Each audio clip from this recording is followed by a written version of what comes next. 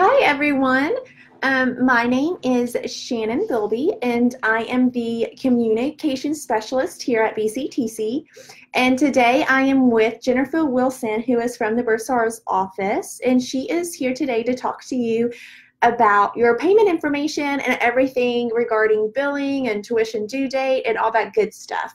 So if you have any questions throughout this presentation, please leave a comment below, and we will try to answer all of your questions at the end of this PowerPoint. So Jennifer, take it away.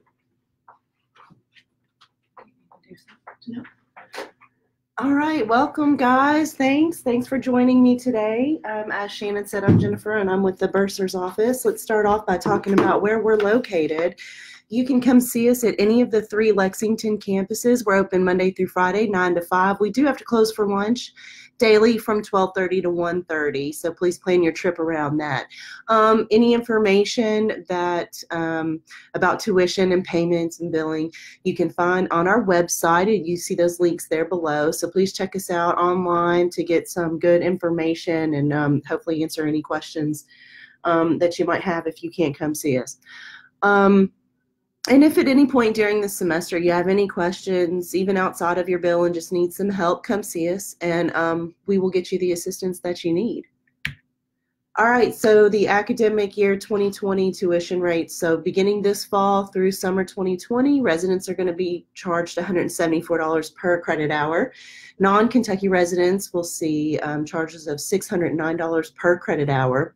And contiguous counties, I always get asked what that is, and that's if your home county shares a border with the state of Kentucky. If you live outside of Kentucky, but your county shares a border with us, then you're going to see a $348 per credit hour charge for the classes in which you're enrolled. Mandatory Build Smart fee is $8 per credit hour. If you have any classes on campus or with on-campus participation, you will see a security charge of $40 per term. If you have online courses, you'll see a $20 per credit hour online technology charge for those online classes. All right, so when is tuition due? 16-week course, the 16-week session, the tuition charges are due August 16th, 2019. That's Friday, August 16th. So please make sure that you have payment arrangements made by August 16th. You don't have to have it paid in full, if we just need you to have a payment arrangement made. So a payment plan, make sure your financial aid is all set up and that you've done everything you need to do for your financial aid. You'll have to work with the financial aid department to make sure you're all set if you're using financial aid. If you're expecting a third-party vendor or maybe your employer or someone to sponsor your tuition, sponsor you here and pay your tuition with BCTC, please make sure you have submitted your documentation to our office. If you're expecting a scholarship, please make sure you have submitted that scholarship documentation to our office so that we can note your account.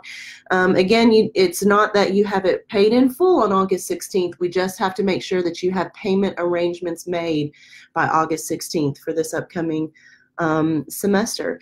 And please, if you have any questions about due dates or withdrawal dates, please look at the academic calendar for refund withdrawal deadlines. All right, so to make an online payment, you'll just log into your student self-service and click on the account balance tile, and then on the left-hand menu, you'll click on make a payment, and then you will select your payment method and hit confirm and proceed. It's pretty user-friendly, but if you have any questions or any problems, again, come see us and we can help you out. You can, other payment options are, of course, the payment plan, which we'll talk about. We do have a drop box located outside of our Cooper and Leestown campuses, but please don't leave any cash and use our drop box envelopes that are outside of our office and near the drop boxes. You can also mail in payment, and I recommend mailing in payment to our Leestown campus, but you can find that information on our website. For the payment plan, if you want to take advantage of that, just make sure that you disable your pop-up blockers before getting started. So you're going to log into your student self-service and click on your account balance tile and proceed just like you're going to make a payment. And then whenever it asks you to select your payment method, you're going to select Set Up Official Payment Plan and click Confirm. If you click Confirm, if you get to step number 5 and nothing happens, then that means that you've got your pop-up blockers on. So please make sure that you have disabled your pop-up blockers so that you can proceed. Now, your payment plan will be set up for any out-of-pocket expense. So if you have financial aid, but it's not enough financial aid to cover your bill, then the payment plan will only set up for that out-of-pocket expense, whatever is not covered by your financial aid. The two systems, meaning your student self-service and the payment plan system, Now Net Business Solutions, they do communicate, so they are able to see whenever you have aid or other pending forms of payment, so that your payment plan is set up for the correct amount. And you're not done setting up your payment plan until you get all the way through and you read the terms and conditions and you authorize.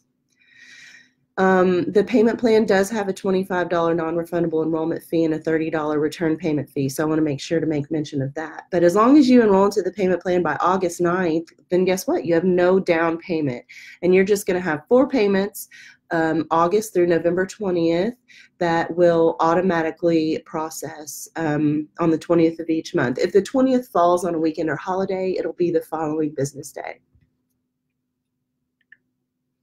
All right, we just like to remind everybody that, if you have received any sort of, sponsorship or scholarship or, sometimes with financial aid, and you decide that the classes aren't working for you and you have a withdrawal later in the semester, please check with the financial aid department or check with your scholarship vendor or your sponsor, and make sure to see if your withdrawal will have, if there will be any impact on the awards that you have received.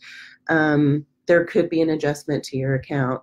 So we just want to make sure that you're aware of that before we understand things happen. We just want to make sure you have full information before, you go through and make any changes later into the semester.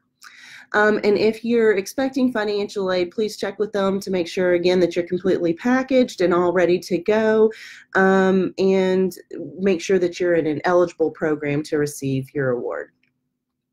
All right, so BankMobile refunds process every Thursday. You do have to get set up with BankMobile and tell BankMobile how you want your refund delivered to you, and you do that by logging into your student self-service. But I want to make an important note here. If you're new with us and you follow these steps, logging into your student self-service, clicking on account balance, and select refund preference, you won't be able to proceed from here just yet, because since you're new with Bluegrass, you're not yet set up with BankMobile. We need to send your basic profile information from our college to BankMobile, and that's going to occur beginning next week. So just log into your student self-service, click on account balance, and click on the select refund preference the week before classes start, and I think that should be a safe point to get your safe time to get your refund selection set up, and they should have all of your information by then. And you have 3 refund preferences. You can get direct deposit into an existing account, you can set up a BankMobile Vibe checking account, or you can ask that they mail you a check. I'm going to tell everybody now, if you select paper check delivered to you, just be on the lookout for it and be expecting it. It does come in a plain envelope with a window envelope with your name and address on there, and it's not marked in any other way. And sometimes people will think that it's junk mail or something like that, and they might accidentally discard it. So just make sure if you select that paper check as your refund method that you're looking out for it. All right, and big news, the BCTC LexTran class passes for this year are now available. We got them in, guys. We're so excited about that. So if you haven't signed up for one, go ahead and do it at the link on your screen there. If you go to our website and type in BCTC class pass, you should be able to find the sign up page for it. Then you're just going to bring your government issued photo ID or your BCTC student ID to any of the 3 Lexington campuses, to the Bursar's office locations to pick up your pass.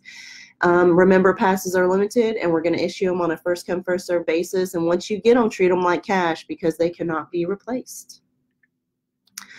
All right, so in other news, we have been having some questions about the Work Ready Scholarship. So we just wanted to make mention that this is a scholarship award that is paid through the state of Kentucky through KIA. It's a last dollar scholarship, and it's handled by our financial aid department. So please inquire about this award with our financial aid department. They can help you with that and answer any questions you might have about it. For 15 to finish, that's another hot topic right now. So students taking 15 credit hours or more that are program applicable, you can apply for the 15 to finish scholarship through your student self-service account. You'll see a link under your to-do list.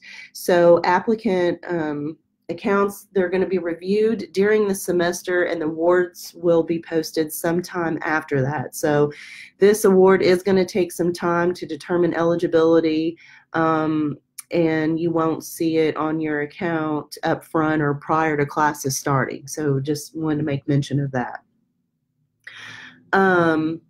And just a reminder, if you're on the Cooper campus, you're going to need to get a UK parking permit. So you can check UK parking out online, or go see them at 721 Press Avenue. And their phone number, pretty easy, 859-257-5757. All right, Shannon, do we have any big questions that we can answer right now? We got one question, and it was from Cindy. Hi, Cindy. Who does a student contact in order to receive an out-of-state grant that requires Bluegrass to confirm online information? So this is not a state that Bluegrass usually exchanges information via online information network. So I think she's asking about grants and scholarship information. Okay.